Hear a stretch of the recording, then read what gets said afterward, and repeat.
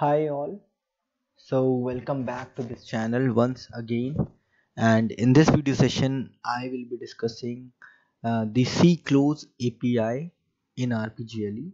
So basically this API is just opposite of the open API in our OpenC API. So this API will basically close all those stream files which are being you open in the program for either for write purpose or for create purpose. So whenever we open any file in any mode, we need to close that file because a file descriptor is being assigned to that file, which is used then further in further API calls to let other APIs knows which files is being but read right now. So if we do not close that file, then that um, you can say that descriptor is being allocated to that file until that is not closed. So let's say if another file comes and you did not close that earlier file, it will assign a next descriptor by incrementing one to it, and you will get that another descriptor for the same file or the other file. So you need to close that file to basically deallocate the file descriptor which is being allocated to that file. So that's why this close C API is used, and this is just opposite of the open API. And so here I'm going to open a file and then we'll close a file. So the prototype for this API is int close. Close is the function name, and int file ds. So I'll be passing the file descriptor which is being returned from the open API when we open a file in any mode, and this will tell me whether the file closed successfully or not, because if it is 0 or it's closed, if it's less than 0, that is -1, it will return some error. So that's what the prototype is. So you can view my this video opening and creating IFS files using C API open in RPGLE AS400. So this will tell you about open API. So I'll be just briefing you here the open thing, and you can get the details of that open API in this video on my channel. Now let's move on to the demo.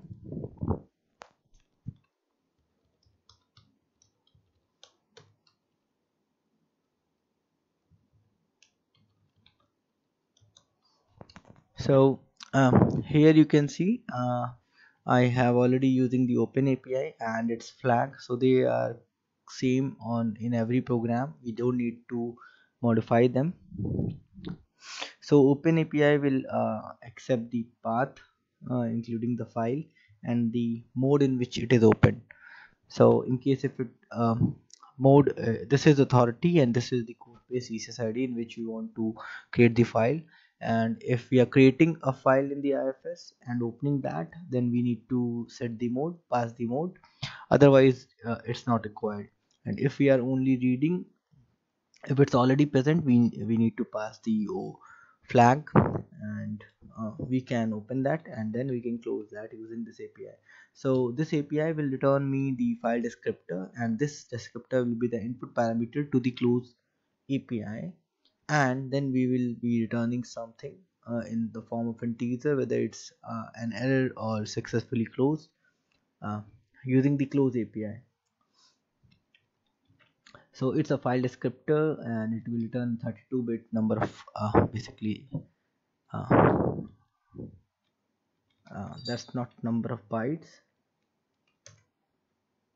that will tell me whether it's an error or not. Now you will see what I'm doing is here I am passing the IFS path, and then passing the read only mode, because that file is already created. If it's not created, I'll be passing create the create file if not exist. So we need to pass this flag as well. So let's let's create one file. Okay, so that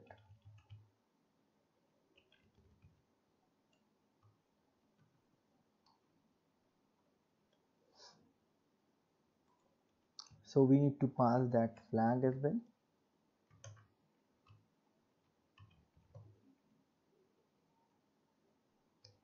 So once we uh, create that file and we are reading, we are opening that in read only mode.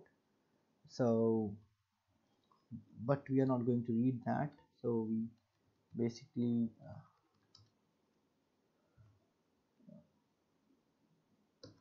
we can pass the authorities as well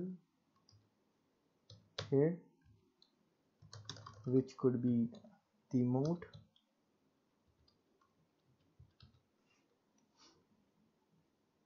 So mode can be this thing, that is read owner. So let me pass all these things.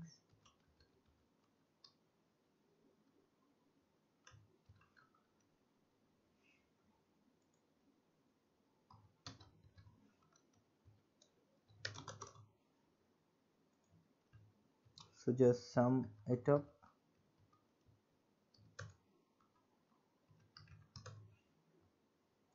Then let me pass this as well.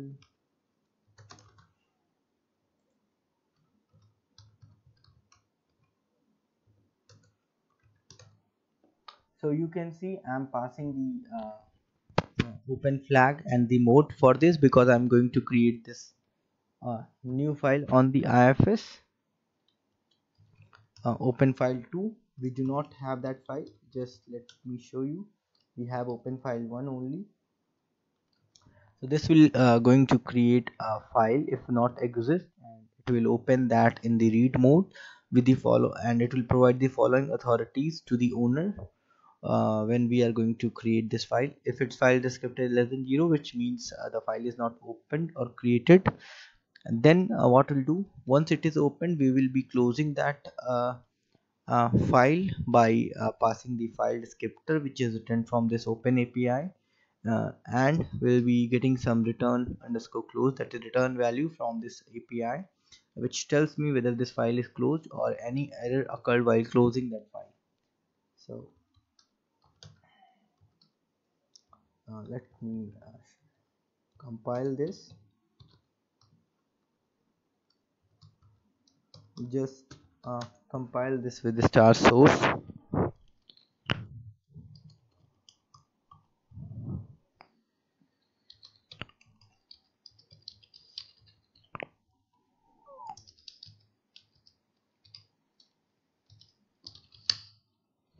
Now we will debug this code.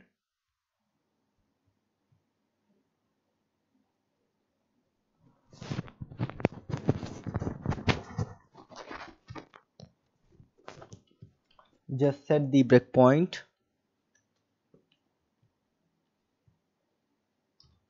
and then call this program.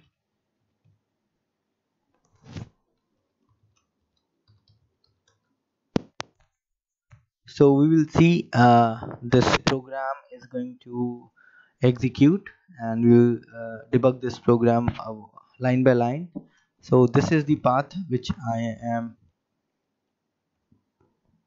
passing to it. Just take F10. We are passing this open flag as 9 value, and then we are passing this mode value. You can watch my this video to better understand why I am passing this value, because I explained there how these values gets converted to binary, how these values get passed in the form of binary to this API. So currently I'm going to open this file. Let's see the file descriptor. It's 0, and then I'm passing the same file descriptor to this API. file descriptor 0, and then it will return me it's currently 0, and again you can see it's still 0. So there is no error in closing that file. We are successfully able to close this file. If it was -1, we would be getting some error. Now let's call it again to see if we return the same file descriptor. So you can see we did not receive the one because we actually closed that. So let's say if I pass some other file descriptor to this, let's say 1, which is actually not assigned to any file being opened. So I change this value in the debug mode to pass this. You will see return close is -1. This means some error. Shift F6, return close is -1. So this will tell basically there is another API which returns the error pointer, so we can use that. I'll be explaining that in some other video, but here just to demonstrate you that if it fails it will return me -1. And now file descriptor 0 which is being opened is not closed because we changed this value to 1 manually. Now if we call it again, you will see that this time this file is already present on the IFS and it will not create that. So it's already opened. It was not closed in the earlier call to this program. So file descriptor earlier was 0. Now this time it will be assigned as 1. You can see, and it's not 0. So if I pass 1 to this, it will close that. So 0 is already opened. So this time if I again call, it will assign 1 because 0 is or 0 file descriptor is already allocated to that API, and we manually change that in the program. So this way you got the concept that how this file descriptor thing works with the file, and how we're going to create to close, and what important is to close the file, because with every open file a file descriptor is allocated, and they will be allocated till the time that file is open in that job. So we must need to, or we must have to close the file if we have open, so that the file descriptor which is allocated to that file must be deallocated and available for use for some other files which will be going to open in the job. So that's all in this video, which tells you about the close C API in RPGLE program, which so that's all. Thank you.